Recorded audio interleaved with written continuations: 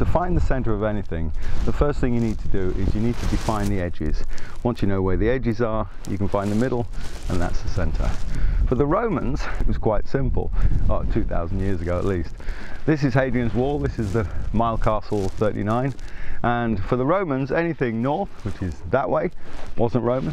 Anything south, which is that way, was Roman. So if you knew where all the edges of the Roman Empire were, find the middle point, and that's the centre. For Great Britain, it's not so simple.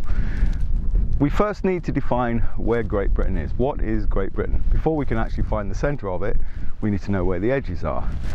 So let's have a look at a map, and as you can see, Great Britain is part of the British Isles, and the British Isles are a collection of islands just off the northwest coast of Europe. There's 2 large islands and hundreds of smaller ones.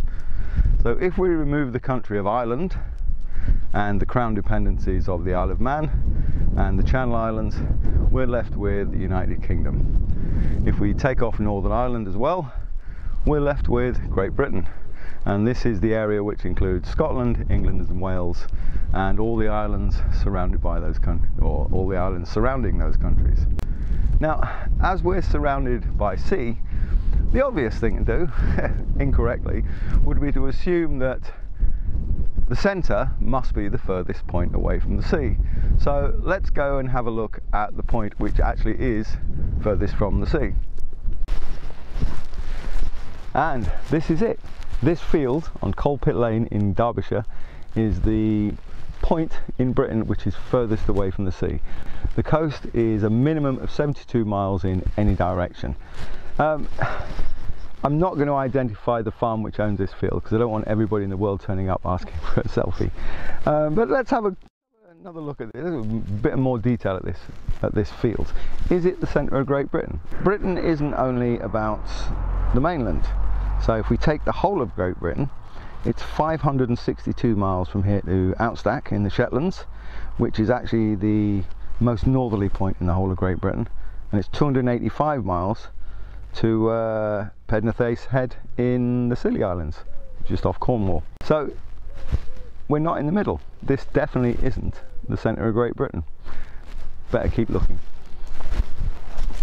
So, if Coal Pit Lane isn't the centre of Great Britain because it's furthest away from the sea in any direction, where is it? Well, if we do a quick Google search, centre of Great Britain, it will probably bring us here, to Holtwhistle, which is on the A69 between Newcastle and Carlisle. As you can see from the sign behind me, this town is very proud of being at the exact centre of Great Britain. Is it? No, it's nowhere near, but it's good for marketing. As you can see, there's a hotel, there's an electrical shop, and check this out, there's even a laundrette that claims to be the exact centre of Great Britain. If this isn't the centre of Great Britain, let's go and find out exactly where it is, and luckily the Ordnance Survey have actually worked it out for us and given us a very exact grid reference. When I say an exact grid reference, I do mean very, very exact. Something that only a computer would be daft enough to come up with. It's not much use in practical terms, but it's good as an exercise for today because we're going to go and try and find that grid reference in a minute. First, if you don't know about grid references, you'll see 14 figures is very, very silly because it describes an area, a square, 1 centimetre on either side. I'm not going to go into grid references at the moment because it's not a navigation course, but basically you have a 4-figure grid reference will give you a 1 kilometre square, a 6-figure grid reference will give you a 100 metre square, and it keeps going down and down and down until you get to a 14-figure grid reference, which we've got for this area, which is a 1 centimetre square. So that's where we're going to go and try and find. We've worked out what this crazy grid reference is. It's a 1 centimetre square, which the Ordnance Survey computer has worked out is the exact geographic centre of Great Britain. But how does it actually know where the centre is? Is it not halfway between Outstack, up in the north top end of Scotland, and Pednathais Head down in Cornwall? Is it halfway? No, it's not. What they do is they use a thing called the geographical method, and what they've done is they assume that all the islands around Great Britain are joined to the mainland by rigid but weightless wires, so they stay where they are. And the next thing they've done is they take a slice just above sea level, a very, very thin slice of the whole of Great Britain and all the islands and everything else. And then they would see where that slice would actually balance on a pin. I need a starting point to actually be able to home in on our 1 centimetre square. And this is as good a one as any. As you can see, this is a bend in the fence, and I don't know if you can see it, but just over there the fence goes over a stream. So at the moment, I won't give you a grid reference unless you really want one. I'm at, where the hell am I? 64, 2, 56, 7, that'll do. It's near enough.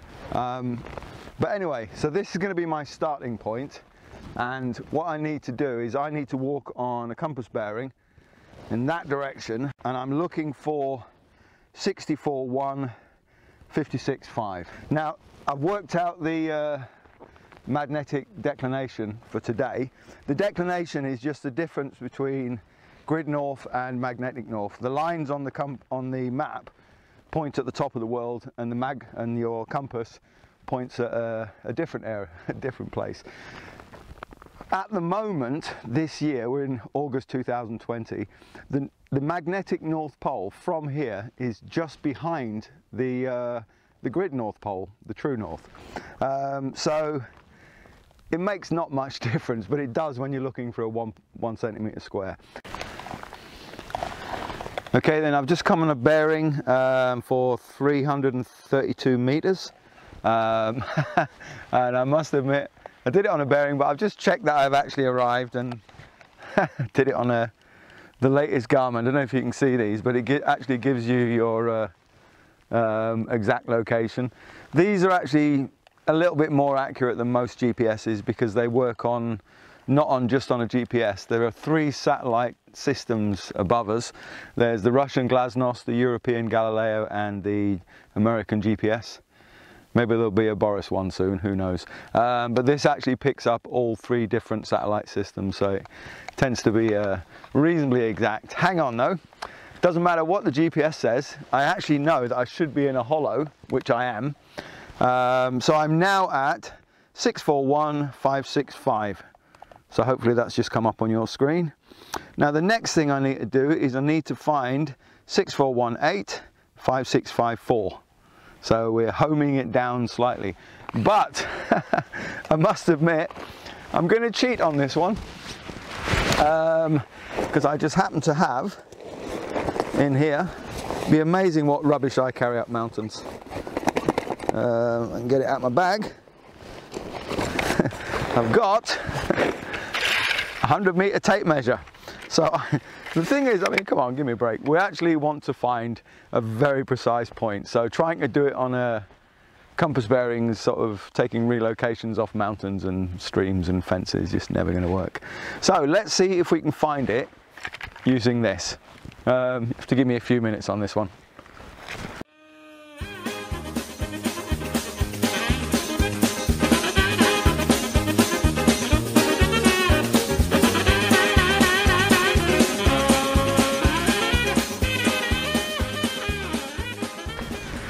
So then, we're getting there. So this here, this point here is 6418, 5654. So basically this is the start of a 1 meter square. Okay, so the centre of Britain is somewhere in there. But we'll keep an eye on that hole. So as always, we're going to cheat and we're going to use a tape measure. So first things first, let me take a bearing just to make sure we're heading off in the right direction. I'm taking it from where the brow, see where the horizon disappears behind the brow there. That is exactly due north minus 0.4. So let me just check it on this. Hang on, bear with. Sound like Miranda there, didn't I? Yep, spot on. Okay, so we're using our lensatic compass just because it's a bit more exact. So the next thing to do is we need to go out 0.8 and 0.1.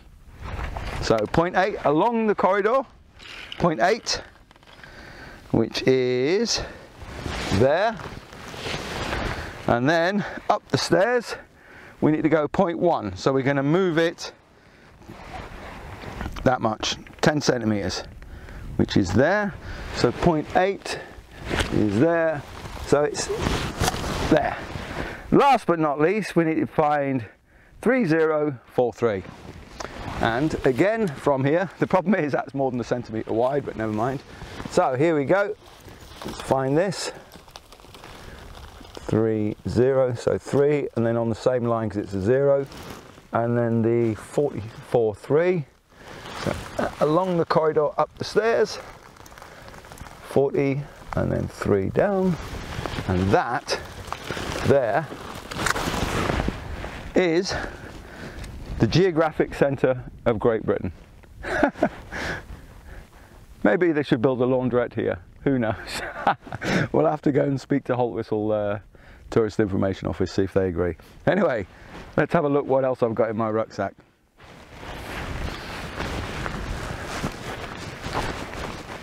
Aha! What have we here? We have, yes, put it in the same hole. So, that there is the centre of Great Britain.